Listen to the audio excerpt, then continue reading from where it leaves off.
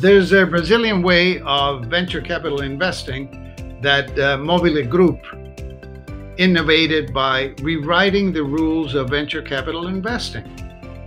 Rather than having companies pitch to it, Movile proactively uses a very focused acquisition strategy. Movile builds an ecosystem of startups that benefit from each other's strengths and borrow each other's executives. It often hires from a common pool of pre-screened, diverse candidates, and it shares a common culture focused on innovating quickly and taking the risk out of failure. In 2006, Eduardo Henrique co-founded Movile, a Naspers Group company. He currently is working as the CEO, Chief Executive Officer of Wavy, a Movile Group company in SMS Messaging, ChatBots, and customer experience, with the goal of empowering clients to create valuable experiences to people through technology.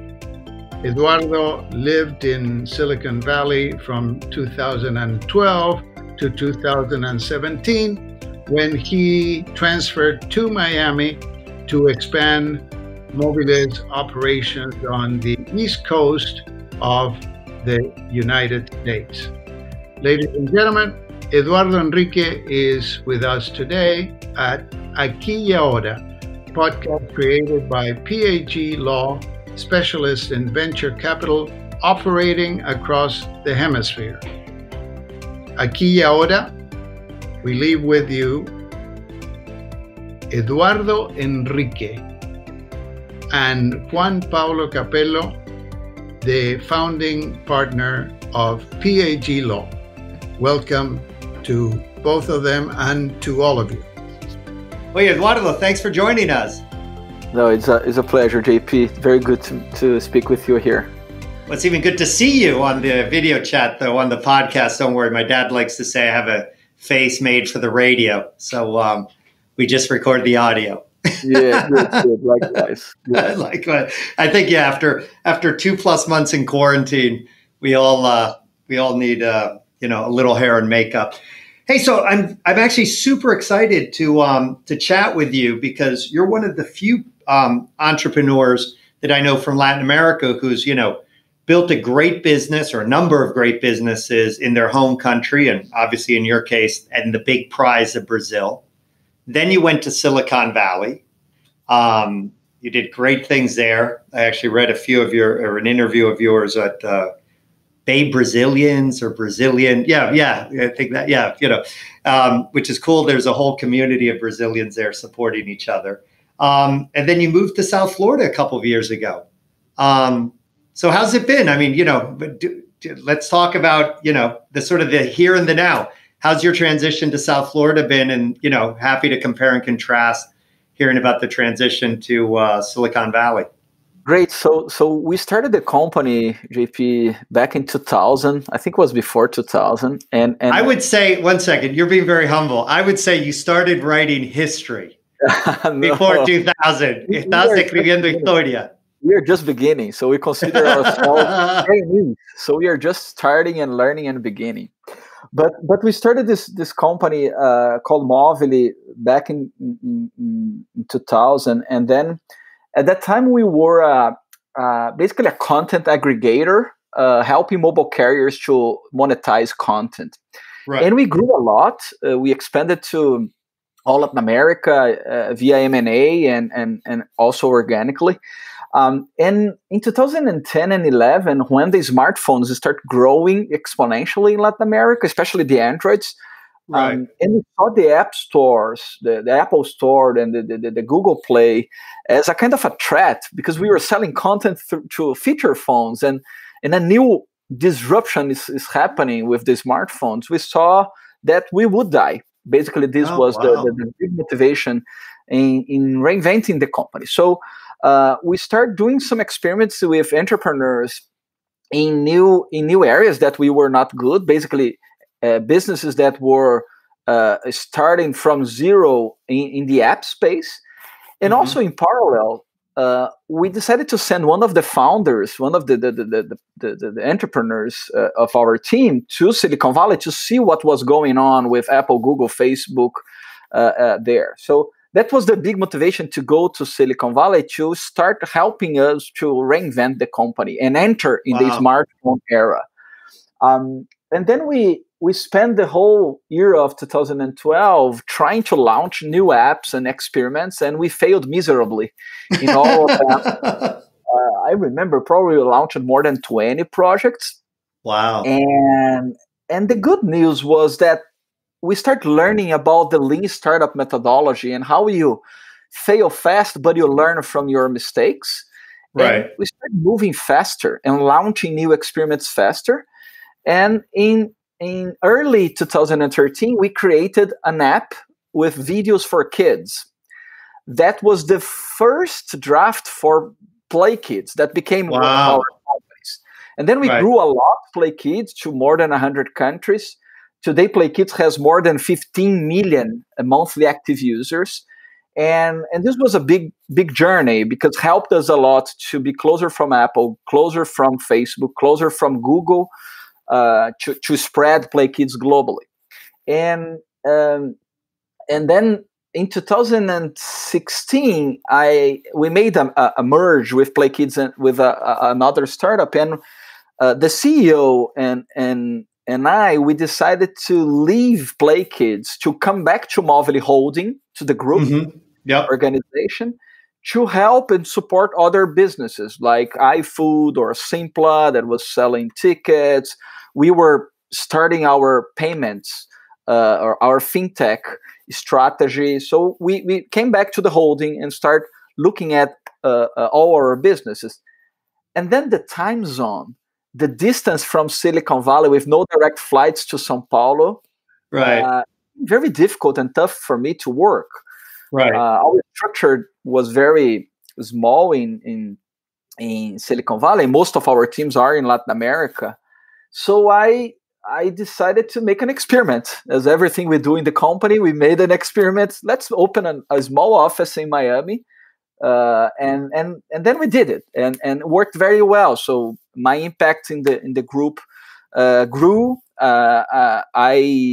We saw an opportunity for me to run Wavy, even from Miami, and the whole team is in Latin America. But I thought that was possible, and it's been successful.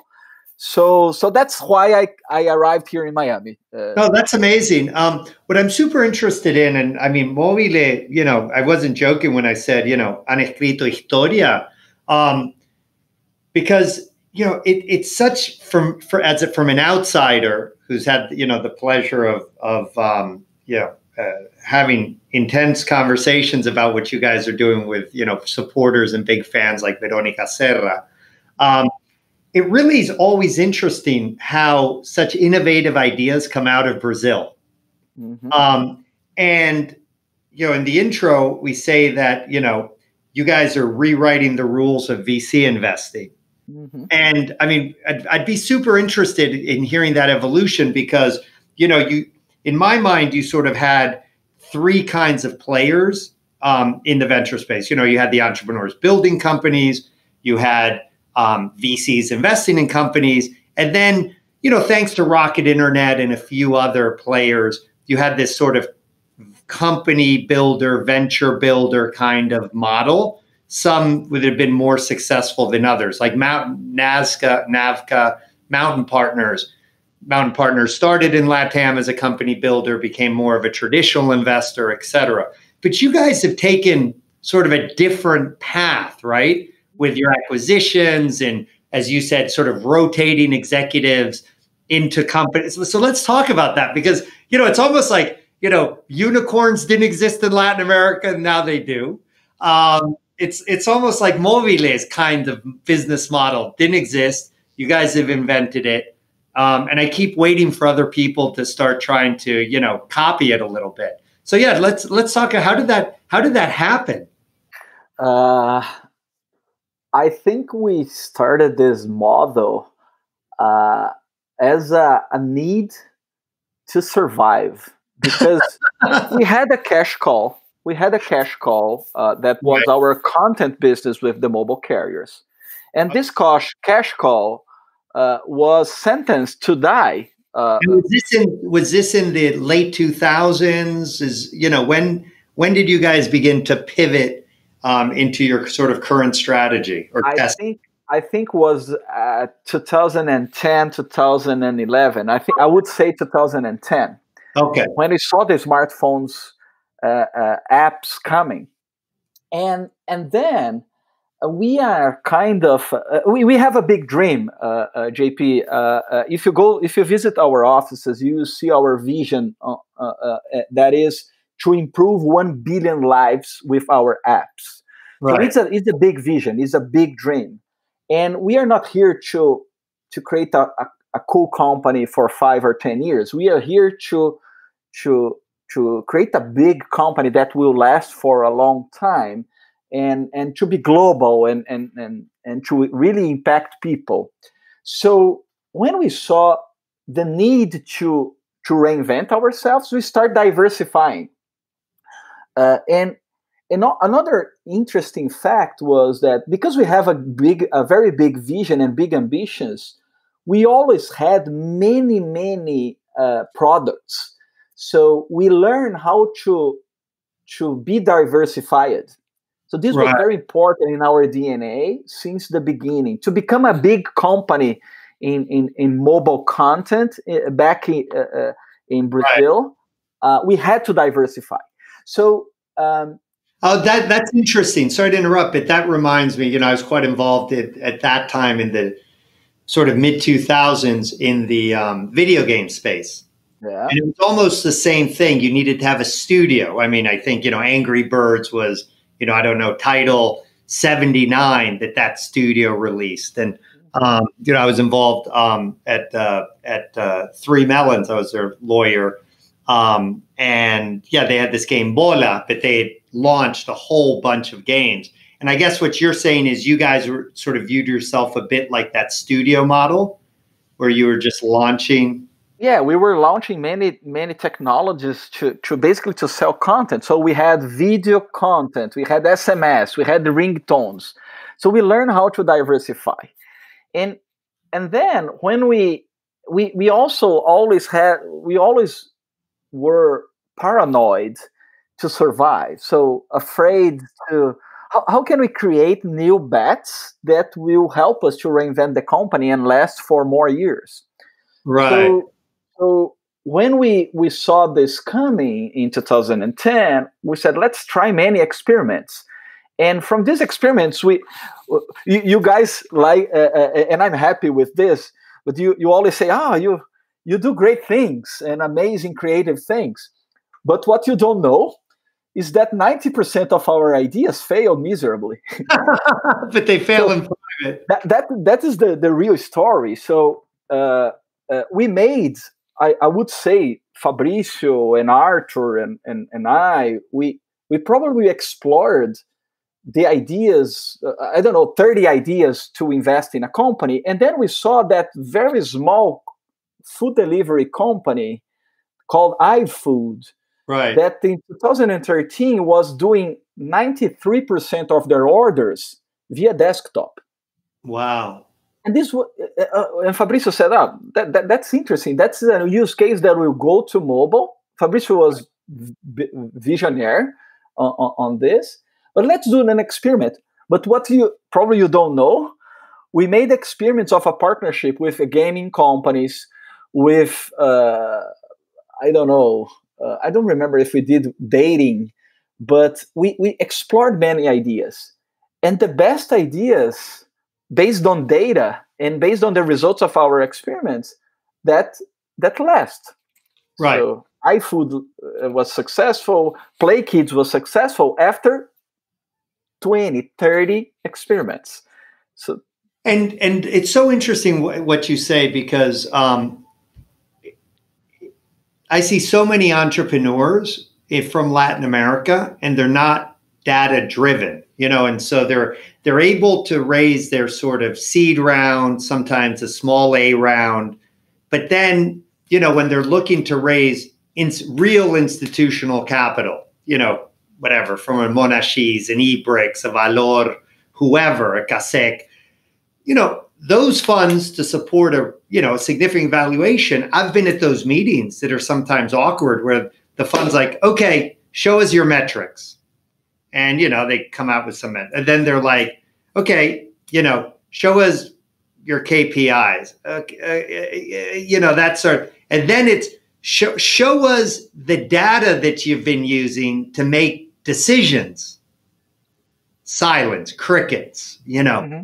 So, I mean, how have you guys, obviously you've with that lean startup mentality, you've learned to, if 90%, I mean, the good news is if 90% of your ideas are failing, which is, not an unusual percentage. I mean, I sometimes feel 100% of my ideas fail. How do you, the important thing there is to fail fast, right? To realize quickly that that's a dead end road and go on to the next one. What kind of metrics, how do you build that in? What kind of analytics are you using? What are sort of the tools of the trade? That's a good question. And I would like to comment about culture, about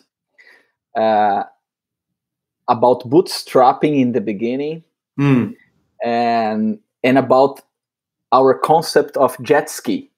So let's start with the bootstrapping. Uh-huh. We are entrepreneurs. I'm starting to consider myself as dinosaurs because now I'm 43. I'm getting old. I'm 53, so take it easy.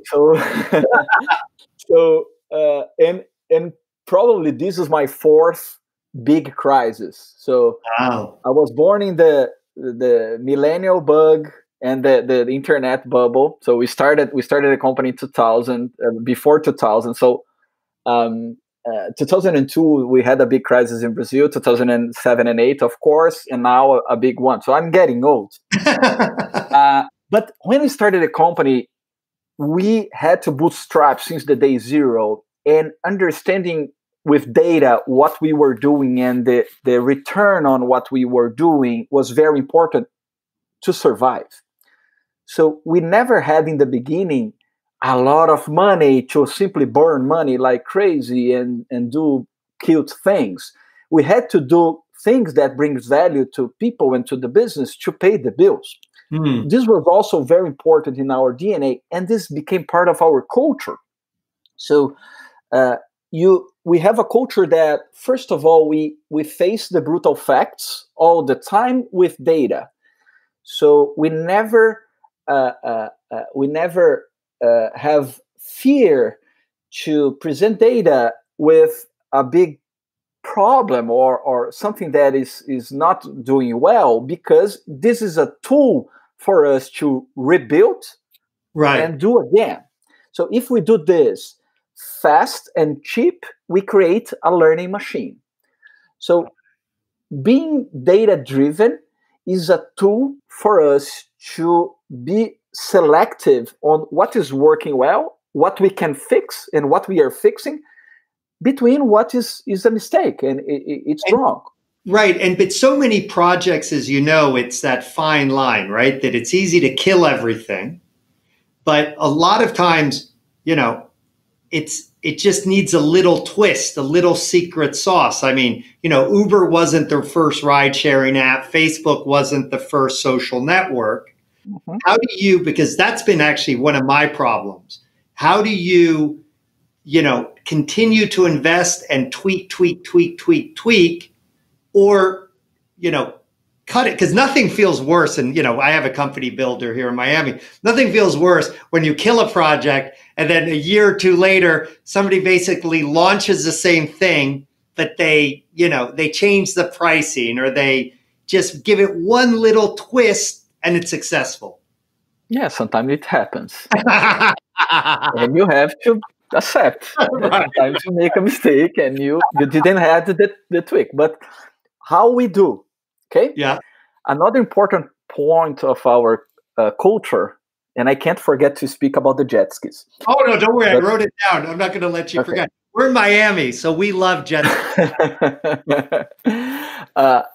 The way we do, JP, is we always give goals to our teams that are exponential, always. So we say, listen, my friend, you have to reach 10 million monthly active users in 1 year. And you have the freedom to decide what to do to reach the goals. But please don't do things that is not aligned with our values. So don't do illegal things. Right. But you have to think in an exponential goal.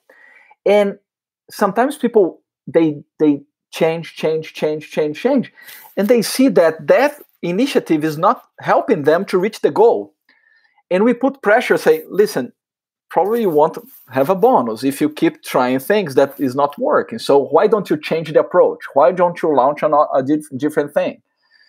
Sometimes a little detail missed and you couldn't reach your goals. But doing this systematically, giving very ambitious goals, very aggressive goals, exponential goals, and being brutally honest and result-driven, in general, in long term, you select the ideas with potential with the ideas that are not scaling.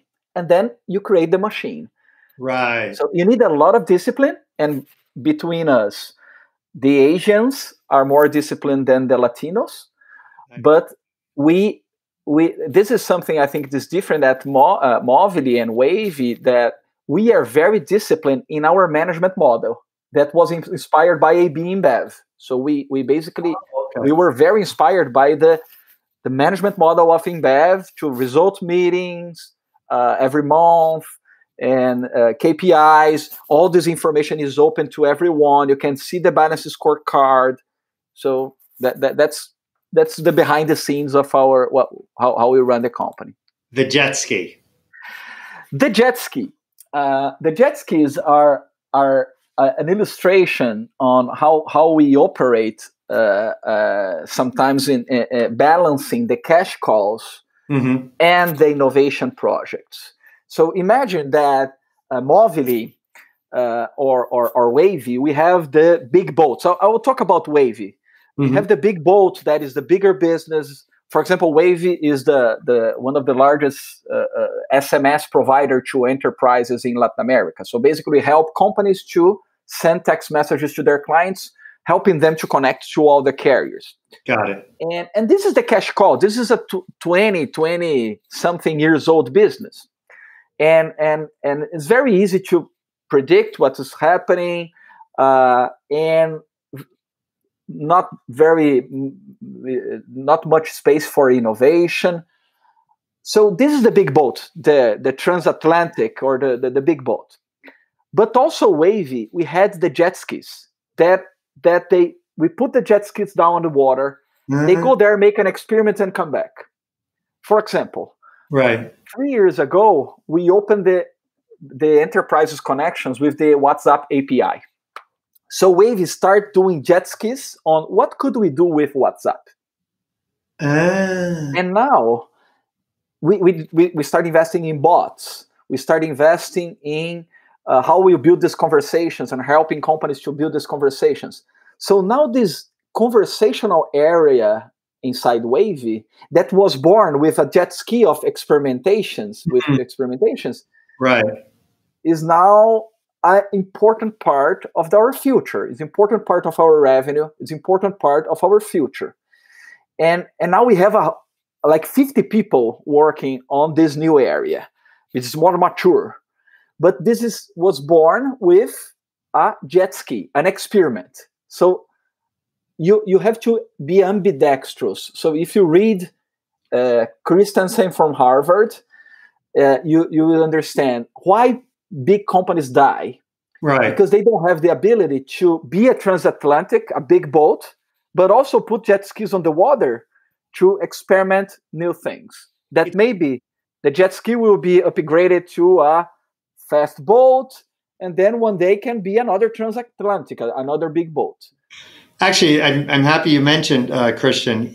One of his partners in one of his books, Patty Hall, who's a big supporter of Endeavor, was just on the podcast. But I want to get back to that point. It's super interesting to me because, as you know, one of the problems that larger companies have is it's very hard for them to innovate, right? You use this example of the jet skis, and I love that analogy. The problem is, in most companies, there's the anticuerpos, the antibodies, that as soon as somebody leaves on a jet ski, I don't know, gets the water cannon and tries to blow them out of the water because they're almost afraid what the person on the jet ski is going to bring back, right? Because innovation is ultimately a threat to the status quo. And most bigger companies, successful companies like Wavy or even Movile, there's a culture of trying to cling and protect what they have rather than open innovation. So how do you keep the anticuerpos from, shooting the jet skis on the way out or on the way back? I don't know. I think it's a survival mode again. The answer is surviving. We, in technology, the speed that innovation waves comes and as a tsunami is unbelievable, and it's getting faster. Right. If you are not paranoid to reinvent your business every month, every quarter, every week, you probably will not be in the market in a few years. Wow. So we always, when we establish our goals, we always have a strong focus in having completely disruptive projects. So this again is part of our culture of being paranoid that an innovation wave is coming and can destroy us. Let's surf this new wave. Let's find a way to understand and explore this opportunity, even if this will kill our cash call today. So I can tell you tons of examples inside the Movile Group. It's so interesting, and I'm really happy we're having this conversation because I feel more and more I understand what you've built. I mean, it's almost like you've built a machine, a process, more than a specific company. You've built a process to build companies that continue to iterate and innovate rather than, we built a fintech, we built a, SMS company. No, what you're really building is a culture of, reinvention. And that actually makes sense because the other thing I've noticed, and I mean, you're an example of that, but I've known people who they're working within the Movile group of companies. So they work at one company for a bit, and then it's almost like, it's like a sports league, then they get recruited for one of the other teams, and then they go to one of the other teams. And so that, I guess, the way you guys really measure yourself is how effective you are in terms of building and rebuilding companies, right? Exactly. So I can tell more about this because this is another important element. We are an ecosystem. So the value in the ecosystem is the capacity of the companies to collaborate and create a network effect between each other. So I can tell you tons of examples of these collaborations. Wavy using WhatsApp, having iFood as one of the first clients. Right. This is a big example of collaboration. Play Kids also was our first client on Apple Business Chat. So Apple launched the API for the iMessage. It's called Apple Business Chat. We launched the first project in the world that is global because of Play Kids. Wow. Play Kids has a global footprint, and they were our lab for this innovation. So having this ecosystem with companies that collaborate is super important. And having the talents that can help each company in depending on what is the maturity and the needs of the company, it's super, super important. So giving you an example, my product director today at Wavy used to work for our tickets company. My engineering director was in the content business, then went to the tickets business, then went to iFood, and then came back to Wavy. Wow. So you heard about these stories all the time. Flavio Steca today is the CTO of iFood, but he's the former CEO of Play Kids, and he was the former CTO of the group. So amazing examples how you allocate talents depending on the needs of each company. And this is super powerful because you spread the same culture, the same values, and the same methodology. What you said about you have these processes. So it's about culture and the discipline on the management model that creates this machine.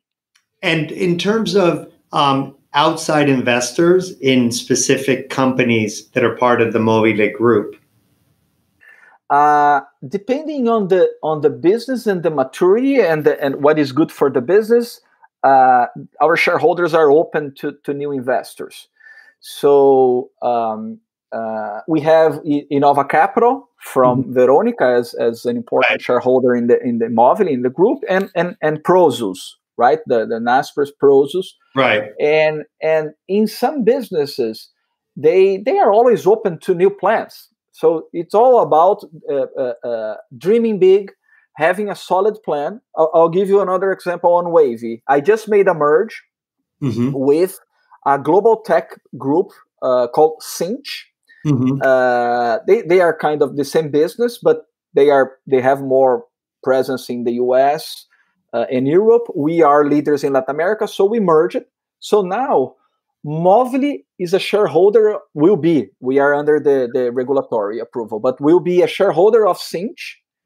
And so it's our new partner, a Swedish group. Got it. Built a global leader, a global company. So again, we are always open to ideas and big plans. If the plan is big, solid, brings value, and help with the vision to improve 1 billion's life, we are happy to analyze. And how do you guys? I mean, it's amazing, and I'm just thinking of so many companies that could benefit with this kind of methodology. How do you maintain a sort of I don't know if my question I guess is in terms of decision making. Unless you guys have, a computer you can put the data into and make decisions, obviously you need some sort of central decision making. How do you, balance the sort of central decision making with the agility that's required to run all these experiments almost on a, real-time basis? We have the guidelines and the process, but we love to decentralize the decision making and the planning. So we help the companies with the planning as advisors, as mentors, with money, to help to raise money. But the CEOs, they run the company. They have the autonomy. They build the plans, and we are mentors. We have monthly meetings, we have monthly meetings with the CEOs to exchange ideas and be mentors of each other and advisors. But the decision making is more decentralizing. Right. What we help a lot is in the planning. So the strategic planning, by the way, we do all together. All the companies together in an offsite. Wow. We have a consultant firm that help us. The name is Hartman House. They are with us for 12 years. So they help us since the first edition of the strategic planning. And we do the planning together to really help each other and give that big direction. Help them to create the exponential goals, advise in some ways, but the teams that they run the company, that we want to decentralize the decision making. It's interesting as I hear you talk about that. I've had the pleasure of getting, meeting Ray Dalio from Bridgewater quite a number of times. And, he's famous for that sort of book Principles, among, lots of other things. But it seems very in line with what you're saying. His point is that if you have principles, every time you make a decision, you need to make a decision. His point, he's trying to make himself irrelevant in the sense that, if you just put every decision through the filter of these principles, you make the right decision, their data through this filter. Yeah, Dalio, what I learned from the book is that he created the system. So he put a lot of technology on this. Right. We are more in the methodology and the culture, right? Of course, his culture probably is super fast, super strong.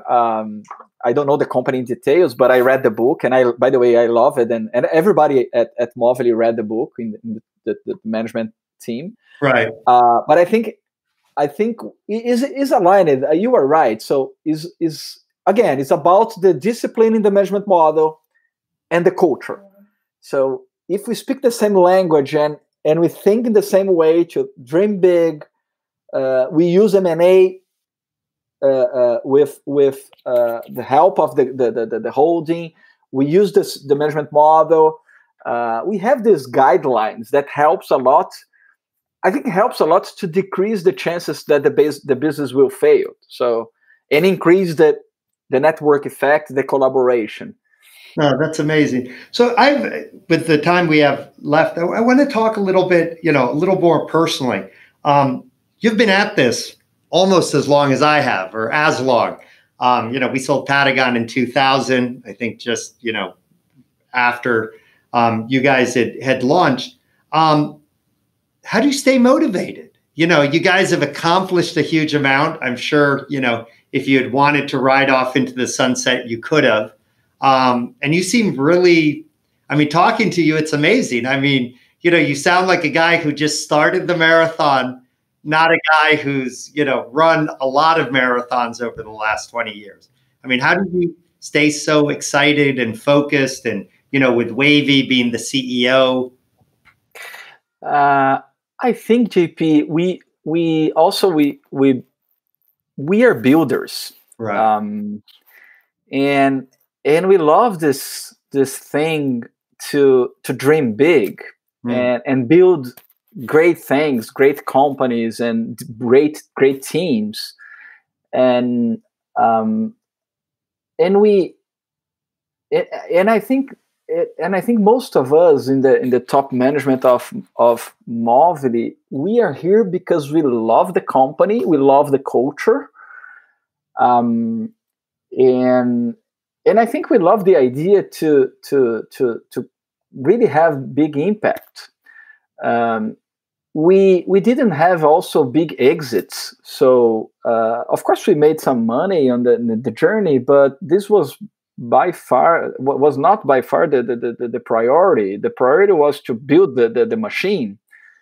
So and has this quarantine changed? You seem very excited. I'm sure you're very excited about what you're doing. Has this quarantine changed your sort of outlook? Are you even more excited about writing history? Changing the rules of the game?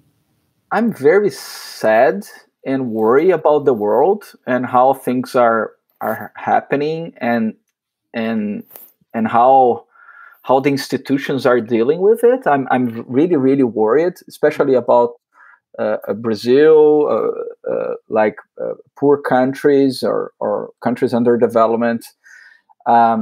This made me think a lot about how could we help, how could we impact, and I was very inspired about the impact of technology in this problem, and our responsibility as tech people, tech professionals, to really solve these problems. So really try to help the businesses to pass through the crisis, help people to have access to buy stuff or communicate. So it's exciting in one part of us, so part of me, to really believe that technology can help the world to pass through the crisis. On the other hand, is really it's really sad what we are seeing.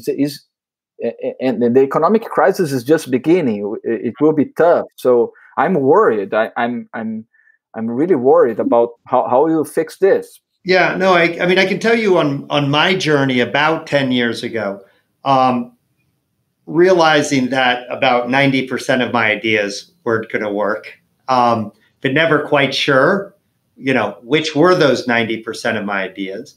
I started trying to focus on projects that had, some sort of social impact along with an ability to have a strong financial impact. And so I launched IdeaMe, which is the largest crowdfunding platform in Latin America, and a number of other projects, that have a social impact very broadly defined. I mean, including like a cannabis brand. So not, when I define, impact, it doesn't necessarily mean, bringing water to the poorest people in the world, though if I can find a good business model to do that, I will. And at least going what you said, I began thinking, how can we use technology? Because what I find sometimes is people in the impact space come from a certain mindset, but maybe they aren't the best at adapting technology to the problems. Mm-hmm. Have you guys ever thought about anything in that sphere? Or? Yeah, we are starting this. So we, I think it was last year, we founded some of the founders of Movile. We opened a foundation called Fundação Bi, la Fundación Bi, de Billón de Personas. Give me the info and I'll put it in the show notes. Yeah, and this foundation has a purpose of using technology on education. And many of our companies, we are helping the foundation to try to start influencing some entities. For example, Wavy is helping the foundation with chatbots on WhatsApp. Amazing. To teach people. We are with a project that is scaling now with about information on the COVID, right, to help people. So we are starting this. The foundation is the instrument that we are using, and the companies are supporting the foundation. That's an amazing business model. Yeah.